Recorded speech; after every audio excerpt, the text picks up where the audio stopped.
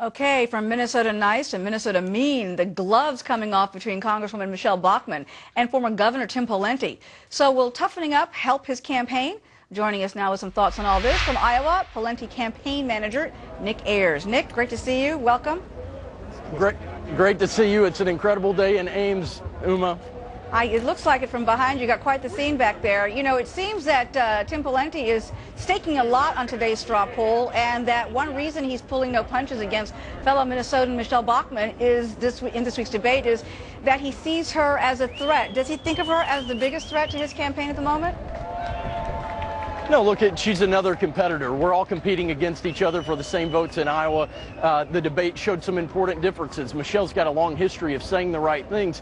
She's just never actually accomplished any of them. Governor Pawlenty's not so much a talker as he is a walker. He's governed one of the most liberal states in the country and moved it in a conservative direction. He actually transformed a Supreme Court. He balanced 8 state budgets. Those aren't things he just talked about. He actually did it, and what he wanted to point out at the debate, and I think he did it quite effectively, is that while Michelle said all the right thing for 6 years, that she led on TARP, she led to oppose cap and trade, she led to stop government increased spending, the results of those is that she didn't actually achieve any of those results. If you're going to lead, you've got to be accountable for the results, and I think I think Governor Pawlenty pointed that out well on Thursday night, and we're looking for a really good outcome here in Ames today. Well, it's very interesting. I mean, you didn't see the same kind of fireworks though between Mr. Pawlenty and the other candidates besides Bachmann. So one wonders if he sees her as, you know, particularly a threat to his organization, to his campaign at the moment.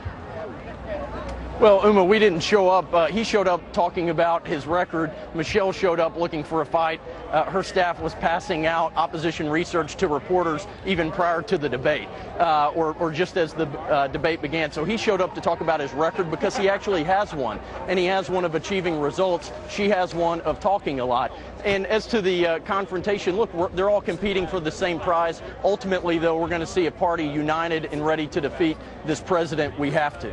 Now, your candidate has said he may have to reassess the campaign if he doesn't come in the top 3 or 4 leaders in the straw poll tonight, if he doesn't come out on top there. How do you feel about this? Is he still sticking to that? Will you have to reassess if he doesn't, if he falls flat in the Ames, Iowa poll? Sure.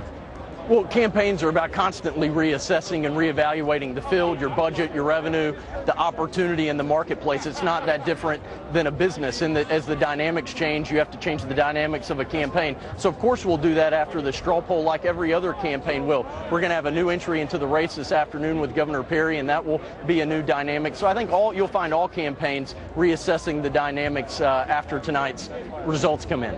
All right. Well, we'll be waiting and watching to see how the results turn out. We wish you all the best. Thank you very much for joining us today. Thanks, Uma.